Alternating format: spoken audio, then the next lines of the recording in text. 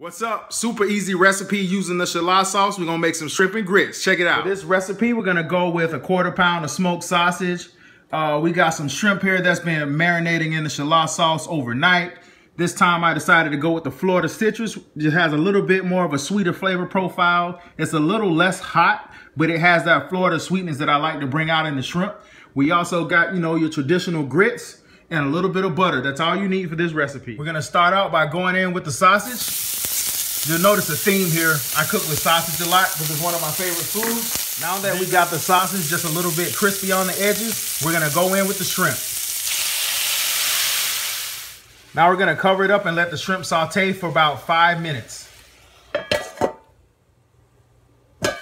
This may sound funny, but that's it. Once the shrimp hit your desired level of doneness, all you need to do is get a spoon, scoop this out, and put it on top of some grits with a little garnish. So let's take that out now.